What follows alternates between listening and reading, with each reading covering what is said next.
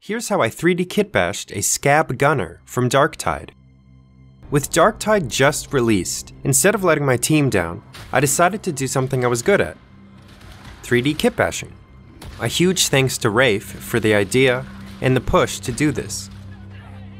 First of all, if you wanted to make some stuff that would fit into Darktide with no kitbashing, the new Corrupted Guard from Station Forge are fantastic just straight up.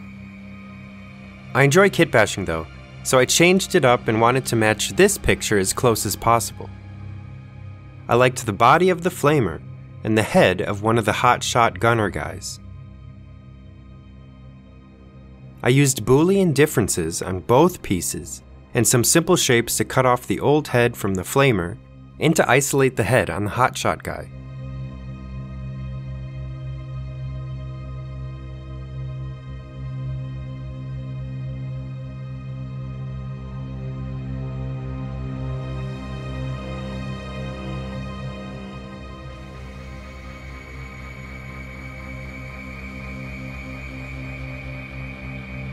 I selected one of the cut-up models, went into edit mode, and with everything selected, pressed P. I chose separate by loose parts, and then I deleted the loose parts I didn't want.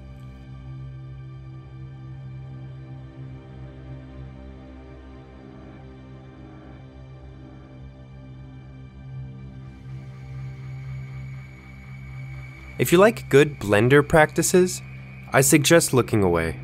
I cleaned up the sharp edges hanging out of the head by going into sculpting mode and using the elastic deform tool to push the unwanted parts back into the body. This is sort of like kicking an ice cube under your refrigerator, but as always, I'm open to tips on how to do this better. Next, I brought in a hotshot gun from another Station Forge kit and moved it into place. Unfortunately, the cable was clipping into the body. I fixed that by going into sculpting mode and using the masking tool to mask off areas I didn't want to be affected by the elastic deform tool. I went ahead and used the elastic deform tool to move the cable until it didn't look too weird. Also, the reference image had these cool spikes coming out of the shoulder pads. These were very easy to add. I imported a cone and reduced the number of sides by changing the number of sides in the little pop-up window that appears after you import. You have to first move the spike's origin point lower, below center. If you don't move the origin point lower, the object that's snapping onto another object will snap to the center of the spike, rather than where you really want it attached. I turned on the little snapping box, set it to snap to faces and snap with center, and checked the Align Rotation to Target box. I moved the origin point lower on the spike so the center point isn't in the middle of the object. To do that, I went into edit mode and moved everything upwards. From there, I just copy and pasted more spikes.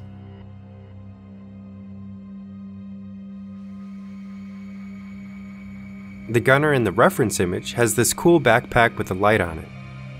I brought in a backpack from Station Forge's Junkbot kit and mirrored it so the light wasn't getting blocked by the gunner's hair. I exported the model as one piece, and the digital kitbash was done. Now, on to painting. As always, I started with a zenithal highlight. I primed the Mini with Pro Acryl Dark Neutral Gray, and then sprayed from above with white. This makes details easier to see when painting, and also gives a great base for glazing later. I also sprayed from beneath with a red ink. The red ink helps give the shadows a warm tint when glazing. Also, since white ink can be very delicate and I couldn't let it sit out overnight to get stronger, I sprayed on a matte varnish. After, I dry brushed with white to further strengthen the zenithal highlight. Now it's ready for paint. Finally! Then I base coated everything. I painted his coat with a glaze of Panzer Ace's dark rubber. I'm a huge fan of this color. But, ironically, this color sort of has a rubbery consistency and needs to be thinned more than normal. I made the armor color by mixing metal color steel with black. I was worried I had too much on my brush, but I think it turned out fine.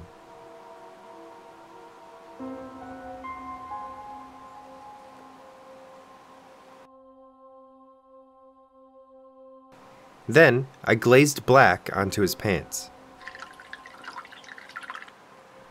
The pouches, boots, and gun stock were painted with burnt umber, and his gloves were painted with flat brown.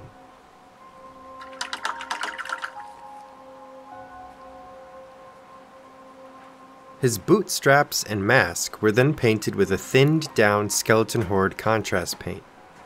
I like using contrast paints for stuff that's sort of difficult to paint and see, like the boot straps.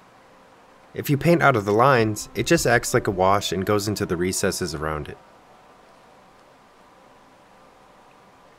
The hair was painted with the mix between dark rubber and model color buff. The reference image has these cool red markings on the armor. I used flat red and painted the stripes onto his shoulder pads and painted half of his chest plate.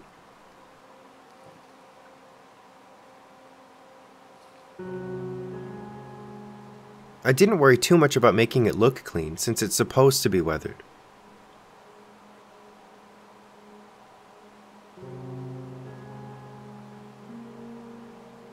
I then went around the mini and painted random metal bits with metal color steel. I added a hazard stripe to his gun like in the picture. I started with a few layers of Averland Sunset, then drew in stripes with black. You don't have to get it perfect with your first attempt, and can keep tweaking it as you see fit. I'm decently happy with how this turned out for me. Next, I painted everything that was going to be glowy with white, and added a white stripe down the center of his helmet. I cleaned the line up later on. I did a coat of matte varnish, and then did an all-over oil wash. It was made with 2 parts black to 1 part brown oil paint, mixed in some white mineral spirits. I covered the whole mini, let it sit for about a minute or two, and then used a clean brush to wipe away the excess. I'm a big fan of washing the mini to help fill in any missed areas. I let that dry overnight. The next day. Honestly, this would be a great place to stop. But I'm gonna get a little dingussy with this one and highlight everything. I also got some new Series 33 brushes I was very excited to try out. A lot of this highlighting just used the original color mixed with either Rakarth Flesh, model color buff, or white. You'll notice I'm a big fan of stippling for highlighting. It adds some nice texture as well as helps create a smooth transition.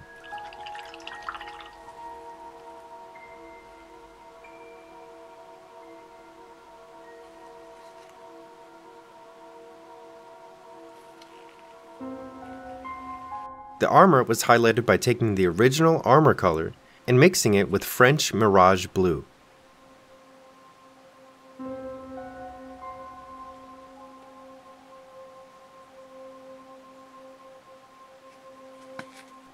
Then highlighted further by mixing French Mirage Blue with buff. You can stipple around the edges to make it look like chips. I also dotted some black and made little cuts with French Mirage Blue mixed with even more buff. I was struggling a little bit to get paint off the brush.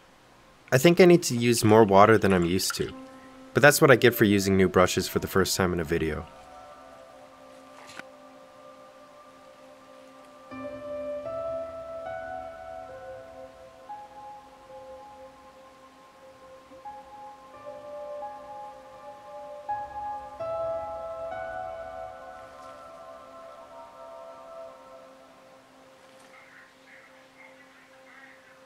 I highlighted the red armor bits with red mixed with white, and then tackled drawing on the mark of Nurgle onto his chest plate.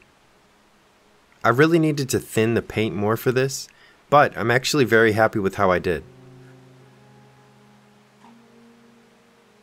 I cleaned up the edges of the drawing with red. Luckily, it's supposed to look sort of messily painted onto the armor.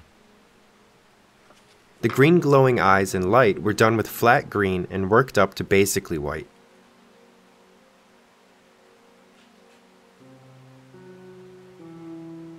I also painted on some OSL coming off of the light with a thin glaze of green, and then a brighter spot highlight of green closer to the light. I used Athonian camo shade to wash the eyes in light. This cleans up the edges and makes them more defined.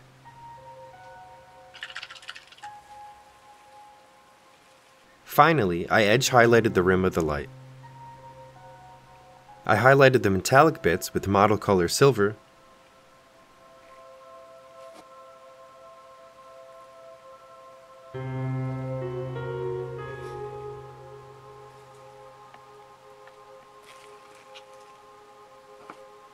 and then added rust with typhus corrosion and Ryza rust.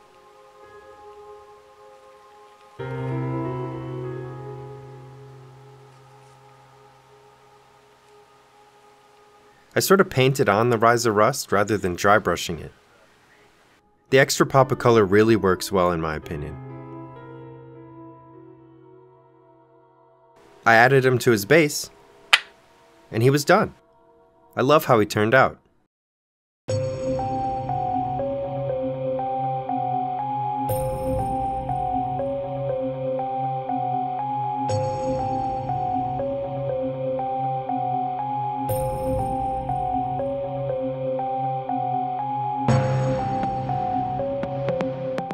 Thanks for watching. If you enjoyed, feel free to like and subscribe. Leave any feedback or questions in the comments below. Alright, bye-bye.